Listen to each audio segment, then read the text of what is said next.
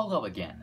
Today's article on nautical terms was first published in the Birdside newspaper in August of 2019. First is the crow's nest. According to legend, Vikings carried bird cages on a special platform on top of their ship's mast.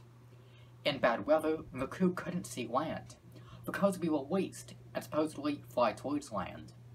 The ship's navigator would follow the birds to get the ship safely to shore. As fascinating as this sounds, it's sadly not true. While Vikings did carry bird cages on board their longships, they were never on top of the masts. The name Crow's Nest actually originated in 1807. In that year, William Scoresby Sr. of Whitby, England, mounted a barrel on top of his ship's mast to be used as a lookout. Many people thought that it looked like a crow's nest in a tree, and the name stuck. The back end of a ship is called the stern.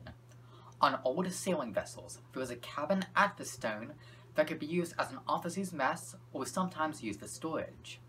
The deck on top of this cabin was called the poop deck. The name comes from Latin word pupus, meaning stern or rear end.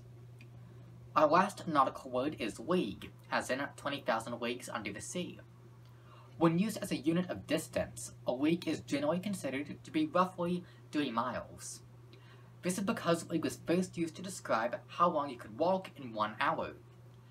An interesting sign is that the actual distance of a league varied from country to country, due to different local standards of measurement, and this term is no longer recognized because of this. Thank you.